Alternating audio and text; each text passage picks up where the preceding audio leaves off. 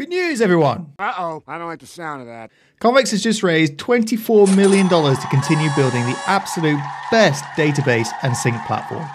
This is obviously awesome news as it allows us to grow and become bigger and better, add more features, support many more customers with a larger and larger scale. Jamie, the CEO of Convex, has written this awesome blog post that shares some of the details of the raise, some of our incredible growth stats from the past 12 months, what's coming next for Convex, and why you, yes you, can be a big part of what comes next. So I'm excited to dive into all this with you, share my thoughts and personal experience from working at Convex for the past year. So once you've dropped me a like and sub, and grabbed yourself a lovely cup of tea, let's get into it. Convex raises $24 million to reinvent backends. I'm pleased to announce that Convex has raised $24 million to continue reinventing backend platforms for today's teams. The round was led by A16Z and co-led by Spark Capital with participation from Neo Ventures, Illumi Ventures and Upscalers. And additionally, numerous angels joined the round, including Adam D'Angelo, Drew Houston and Theo Brown from Theo.gg fame. Did you know that Theo is a massive fan of Convex? Yeah, well, he is, and he did a whole bunch of videos about his project T3 Chat, which he moved to Convex a little while ago for various different reasons, but yeah, it's cool.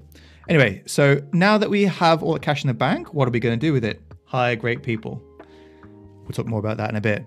We have a lot of work to do and realize the potential of Convex. Our customers are growing and so must we. Convex's customer base, project count and revenue have grown more than 10 times in the last 9 months. And I can very much attest to that, watching it grow from just the social. We have a Slack channel and it records and it monitors people talking about Convex. And it used to be just like 1 or 2 things a day people would mention Convex. Now there's just like, I just can't keep up. I cannot view all the things that are happening. It's just incredible what's happened over the last 12 months. Some startups have gone from a college hackathon team to tens of thousands of MMR on the platform, and they've created businesses earning millions annually. We've been with them since day one, and the Convex code base is now comprise thousands of backend functions. Finally, we now have dozens of companies on an enterprise plan waitlist. By the way, enterprise is coming soon, which means slightly different pricing, larger rate limits, larger scale, more support, all that kind of stuff. They've built successful proof of concepts over the last 9 to 18 months and are ready to bet big on Convex. But they need massive scale, additional compliance, data sovereignty, public cloud procurement, SLAs, forward deployed engineering, all of that extra stuff that you get with enterprise stuff. We need exceptional people to help us scale and develop the features and reliability necessary to serve as the foundation for larger projects and businesses. Yeah, reliability, that's one of the big things. It's kind of scary, you know, having a platform that other people build upon. I mean, most of my career has been around making games, and it's not such a big deal if a game goes down. Yeah, you'll have a few annoyed people, but you don't have other businesses that rely upon your game. Convex is different. If it goes down, then other businesses are losing money, and it's a huge deal. So anytime there's any sort of outage inside of Convex, it's a massive deal internally, and everybody's on top of it. And so I think it's definitely going to be one of those things that Convex is going to continue to try and stay on top of over the coming 12 months. Talking about what's coming. So big new features are coming. Convex Components are key to the platform's future. We need them to be faster and easier to build. We need to foster an open ecosystem that encourages collaboration between us developers and partners. Soon we want them to be a real marketplace where individual developers can bootstrap businesses at Convex Components.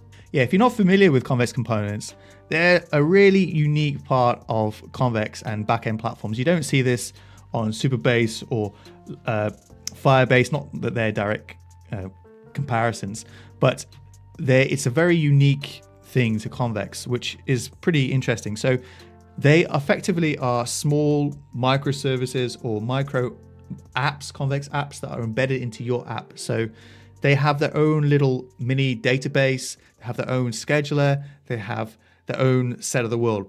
But here's the key thing. You can call from your code into the components to do stuff. So this is really helpful for abstracting away commonly used things that are useful, that need Convex features, but you don't want them to be able to touch your data or interact with your systems. So for example, things like workflows, AI agents, rate limiting, caching for actions, things like that. And there's also a whole bunch of other components that are coming that are built by third parties, like Resend component or Polar, or a bunch of these ones which allow us to integrate with external third-party systems, but in a nicer way. So we keep track of some of the state, we get hooks and callbacks and things like that. Yeah, so the idea is to continue expanding this components area into a fully fledged marketplace. So external third parties, or you could build a new component, add it in here, and allow other businesses to build on top of that and scale much more quickly. Cool stuff. Anyway, continuing on, application transactional workloads are excellent on Convex, but any kind of ad hoc analysis frankly sucks. I've done a whole video on the aggregates component, and to my surprise, one of the biggest things that people were complaining about in here was issues around platform level triggers, being burnt by the way that aggregates work on Convex. So I'm really excited to see that we're going to try and improve that flow in Convex, and also bake in support for OLAP. So developers can build aggregates, dashboards, and do explanatory queries without needing to integrate an external data warehouse. So right now as well, you can also actually do, we do actually have a way of having integrations. So let me just show you in the dashboard. So if you open up your Convex dashboard and then you go to integrations, you see there's a number of integrations you can add in here, from Sentry to Axiom to Datadog, Webhooks, Fivetran. If you use Fivetran or Airbyte, what you can do is you can actually stream the data from the Convex database out to a third-party service. For Fivetran can go out to an OLAP database or ClickHouse or something like that, where you can do your OLAP processing, your analytics kind of processing. This is kind of inconvenient though. So the idea is to be able to bake in support for OLAP directly into the Convex system itself, which should hopefully unlock a whole bunch of extra use cases. Moving on, so sync is an essential part of Convex's vision, but when developers want instant, automatic, optimistic, local interaction with their app data, we currently offer little help. We aim to ship a Convex-flavored take on local first that will feel as intuitive and ergonomic as the rest of the product. I personally am super excited about this one, and I know that it's a big pain point with the community, is that having not a really great way to be able to do local first apps is something that I think is just a gap in the Convex system that's really needed. So I haven't talked about it before on this channel, but I have this little website tool called Stashit, and it is effectively like a link saving tool. So I have, whenever throughout my day, people are sending me links to interesting things, or I discover something myself, and I don't want to get out of the flow of what I'm into, so I save a link to it, and then later on in the evening or something, when I'm at my leisure, I then view the link, and then I can then choose to archive it and put some text in it, and then based upon those notes that I put against each item, each archived item in here, it then gets fed into an LLM process that runs on a cron job and analyzes my recent notes and builds up a profile about myself. And the idea is I was going to then have a system that is able to go out onto the internet and then find other articles and things that I might be interested in and suggest them up to me. Now, I haven't quite got there yet, but one of the big reasons why I haven't really taken it any further yet is because I'm waiting for a good local first solution built into Convex. Obviously, it's kind of would be a very valuable feature for an app like this, where you're on a plane or something, or somewhere where there's no internet, but I want to be able to read articles, but I can't because I don't have the data for them available, and I can't navigate through the app or anything like that. So being able to have a local first feature baked into Convex would be amazing. As proud as we are of Convex's DX, we're just getting started. If you're interested in helping us make developers happier and more productive, join our team. Then we've got this tweet from Aflatoon, insane just how much Convex Dev has made it fun to make things for me for Recall app. Never really dove much into it before, but now I have a reactive and collaborative markdown editor, and it took maybe an hour to get the actual thing working. Let's have a quick look at this. Cool, yeah. So this would be using the ProseMirror component, which again is from the components directory. But it's very, very cool that you can get this working like super duper quick on Convex. Moving on, we're making a durable, generational, profitable business. We've been fortunate that the conversation with developers has evolved. 2023, what is Convex? 2024, is Convex any good? And 2025, is it safe to build in Convex? And yeah, this has definitely been my experience so far. Is when I tell people before, or developers that particularly in our sphere, I'm joining Convex, they would be like, what is Convex? And now it's definitely much more a case of they've heard of Convex, but now they're asking themselves, is it safe for me to build this inside my company? Can I build a decent business on Convex or not? And this is a very important thing for us going forward. So when we serve as the foundation for other people's projects and businesses, we must continue to invest in being worthy of their trust. I'll be brutally honest about the most significant risks because I talk to customers about this nearly every day. What if Convex shuts down? Some worry that a challenging venture capital landscape in the future will mean that we might sell the company or end the cloud service. What if you jack up prices? Others worry that one day we'll take unfair advantage of high switching costs and monetize customers unsustainably. Yeah, I can definitely see how these two are concerns for businesses. What can we do to address these worries? We can develop a scale-up version of our open source self-hosted edition so that customers have a more feasible alternative to our cloud service. That is a really good point. So Convex does have an open source and self-hostable version. So the Convex backend can be built either to a Docker container. So where's the guide? Here it is. You can either build it from a Docker container, literally just Docker compose up, or it's even got single standalone binaries. So literally just a single exe file or whatever, and you can run it from that. I think that's amazing. And I think it really goes a long way to alleviating some of the concern that Convex is just going to disappear tomorrow. Or if it does disappear tomorrow, then your app that you've spent so long building on Convex is out of luck. But the plan is to make that even better.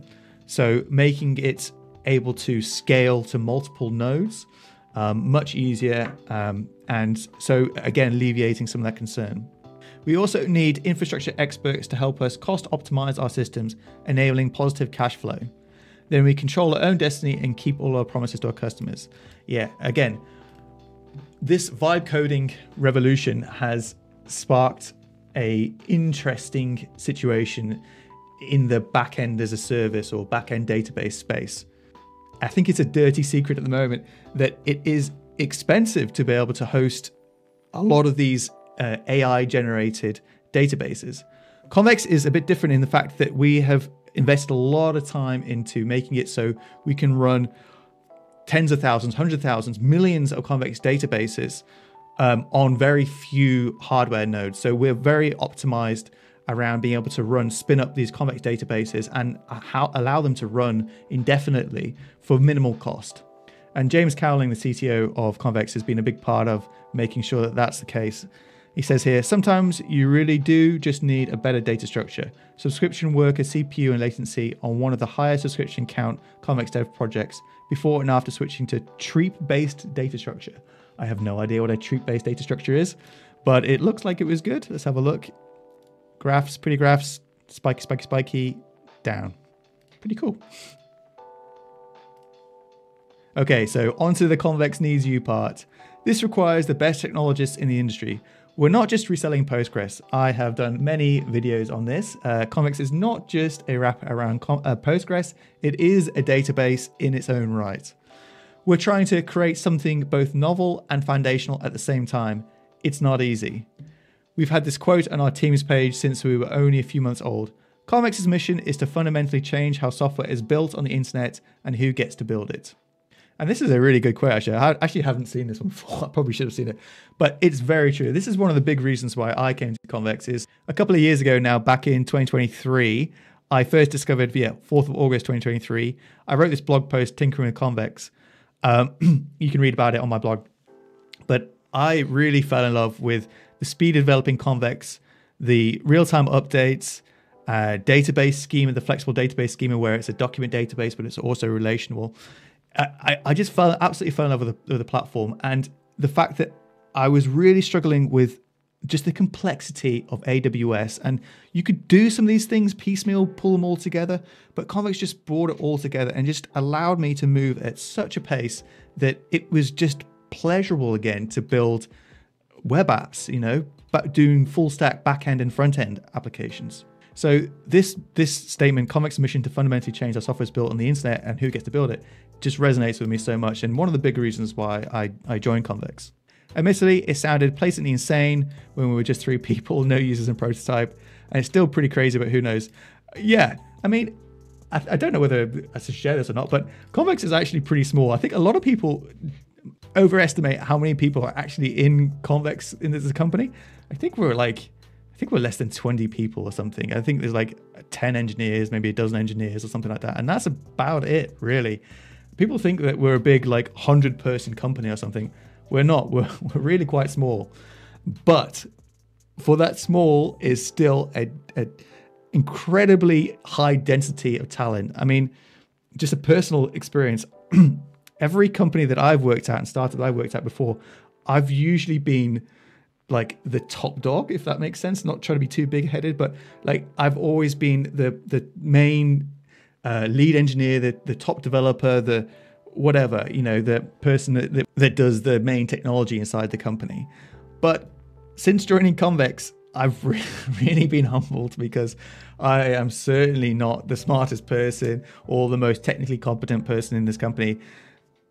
It's just incredible, the engineers and the talent that works here. And I think it's a massive testament to Jamie and James and everybody else here that has built a company that's able to attract such incredible talent. So if you want to join Convex, then I very, very strongly recommend you do so. The best way to find out about who we're looking for and to apply is to go to the Work at Convex page or the Jobs page and find out one of our open positions, or get in contact with me if you would like some more insider information.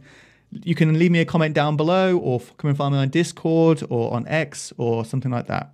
So on that, I think I'm just going to leave this video for now. I'm super excited about Convex's future. The last 12 months has been absolutely life-changing for me, and I'm super excited about what's going forward, and to continue make awesome content and dive into all the amazing things that the giga brains over in the engineering team come up with, and excited to share with you everything that makes Convex awesome. So thanks for watching, everybody. Until next time, cheerio.